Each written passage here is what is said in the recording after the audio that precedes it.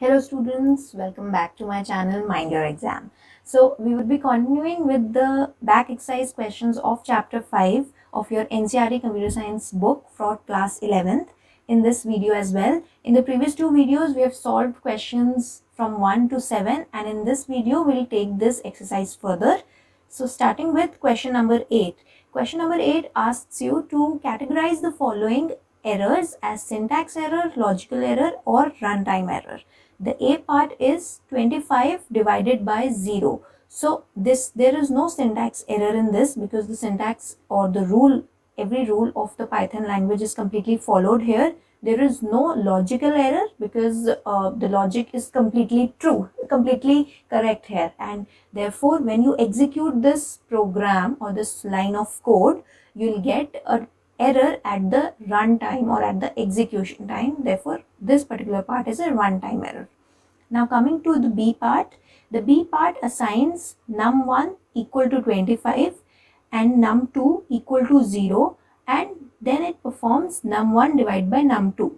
Now do not get confused here whether we can write semicolons in the Python language and write all three statements in the same line or not. Yes, you can. So that is not an error here, okay? It is not a syntax error. But the same thing is being performed in B part also as it is being done in part A. So division by 0 error would arise when you run this particular program statement, and that is why it's a runtime error. Now coming to question number 9. In question number 9, you are given that a dartboard has a radius of 10 units and it is hanging on a wall with a that uses a 2D coordinate system. That means a two-dimensional coordinate system is being used to measure the wall and the dartboard, which has the radius of 10 units. The center of the board lies at the point 0, 0. Now, if variables x and y store the x and y coordinate of the dart respectively, whenever the dart hits the board, we have to write a Python expression using x and y variables that will evaluate to true if the dart is within the dartboard and then evaluate the expression for those dart coordinates. Okay, so just quickly explaining the question. The question basically says that you have a dartboard, it has a radius of 10 units and it has a center at point 0, 0. Now you have to find out that when a dart is hit towards the dartboard, you will be given the coordinates where the dart lands. Okay, you will be given or you will be provided with the x and y coordinate in the two-dimensional coordinate system. Now you have to find out whether that position will lie within the dartboard, within the radius of the dartboard, or that dart will land somewhere outside the dartboard. Okay, so first you have to write a Python expression that will give the result as true whenever the dart lands within the radius of the dartboard. Otherwise, the expression should evaluate to false. And the second part of the question asks you to find out using the 4 coordinates in the 4 parts whether the dart will actually land into the dartboard, within the dartboard or not. Okay, so the logic behind this question is to find out whether the dart lands within the radius of the dartboard, you need to find the distance between 2 points, the center of the board, that means point 0, 0, and the point where the dart lands. Okay, so the distance between these 2 points can be found out using the formula square root of x2 minus x1 whole square plus y2 minus y1 whole square, where x2 comma y2 are the coordinates of the dart on the where the dart lands, and x1 comma y1 is representing the center of the dartboard, which is 0, 0. So our formula for distance comes down to x2 square plus y2 square, and we have to see if this distance is either less than or equal to 10. That means if the distance between the center of the dartboard or the dashboard, I think it should be dartboard. Okay, so if the distance between the center and the point where the dart lands is less than equal to 10, then this particular expression would evaluate to true, and if it is not, then it would evaluate to false. So now we'll write the code for this particular situation. When we write the code, we'll first we'll have to take the input from the user for what are the x and y coordinates of the dart where it has landed. Okay, so using the input statement, you take the x coordinate of the dart, then you take the y coordinate where the dart has hit the dashboard or where the dart has hit on the 2D system. You convert these values into an integer.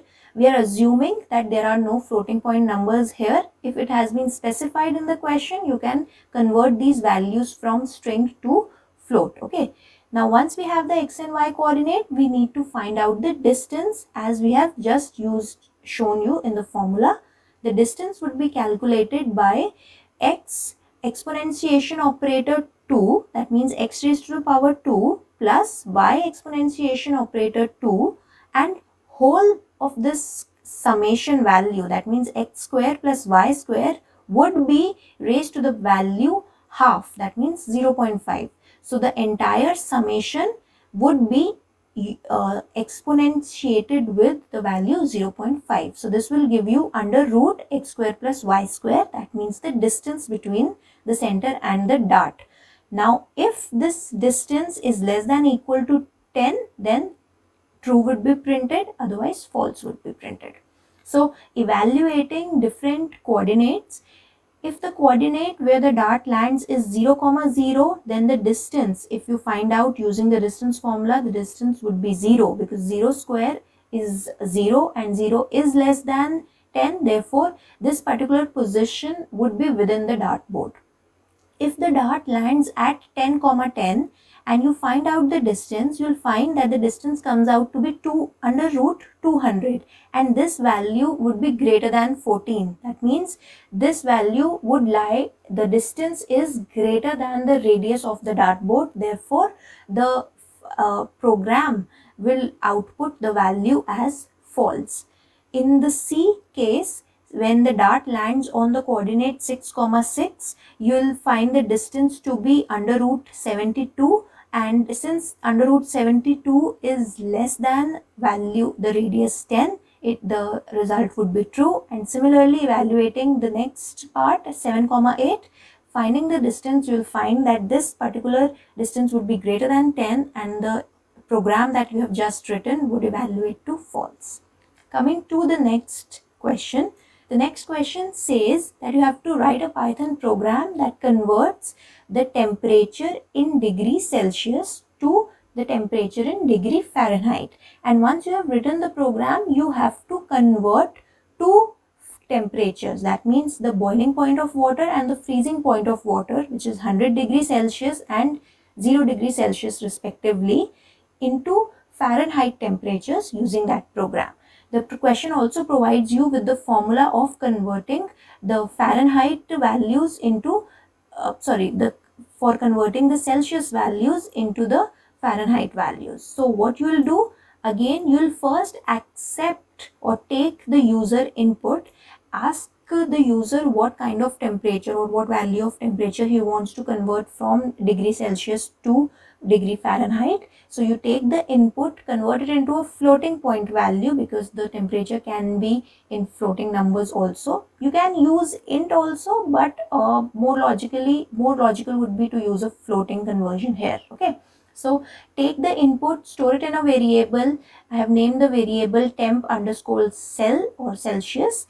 Now to convert this into Fahrenheit temperature, I have applied the formula. That means the Celsius temperature would be multiplied by 9 divided by 5.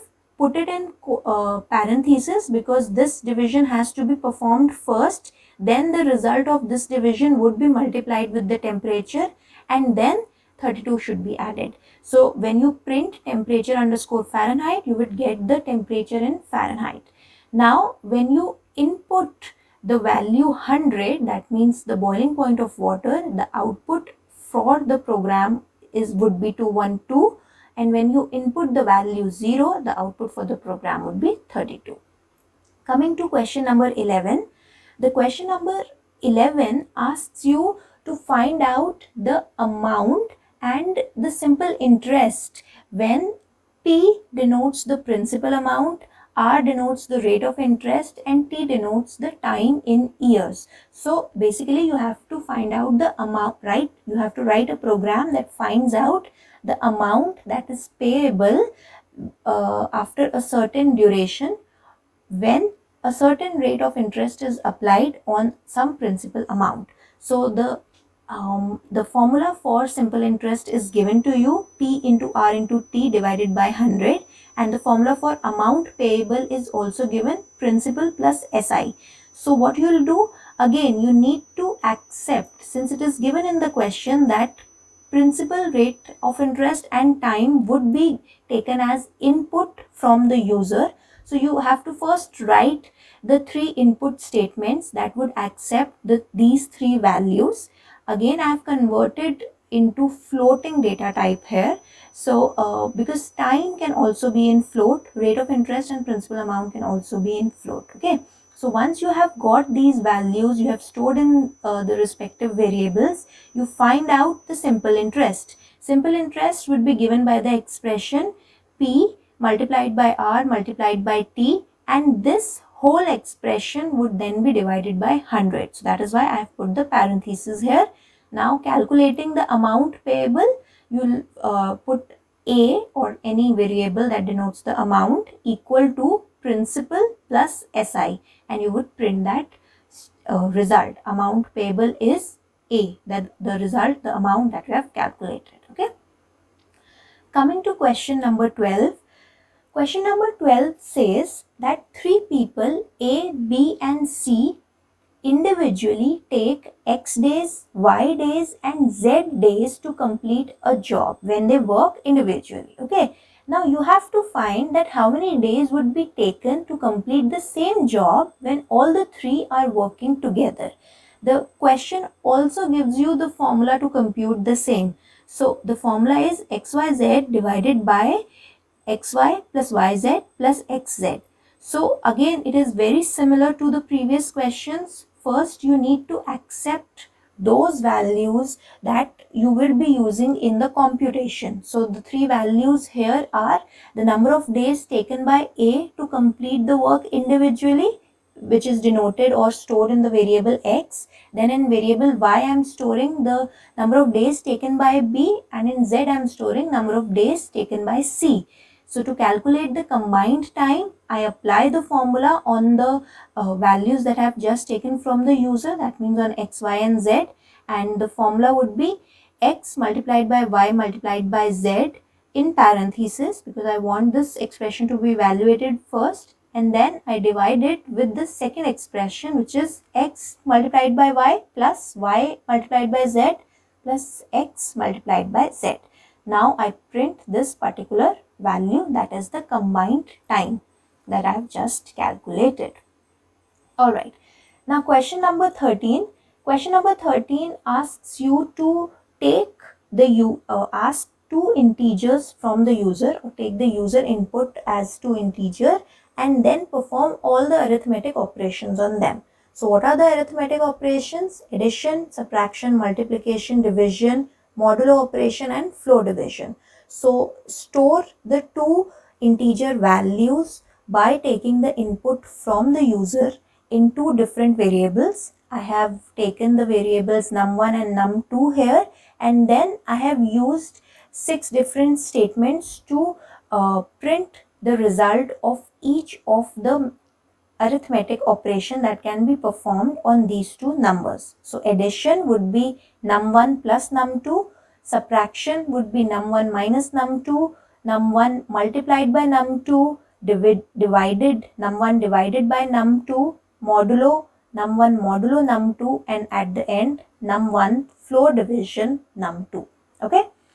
Coming to the next question, we have to write a program to swap two numbers using a third variable. Now this is a little interesting and it is related to the next question, in which you are asked to swap two numbers without using a third variable. So first we'll solve it using the third variable.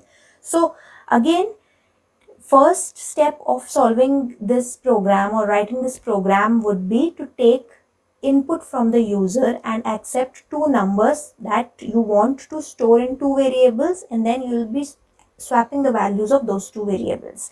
So in the first step, I accept the two numbers in the variables num1 and num2. Then I use a third variable named temp.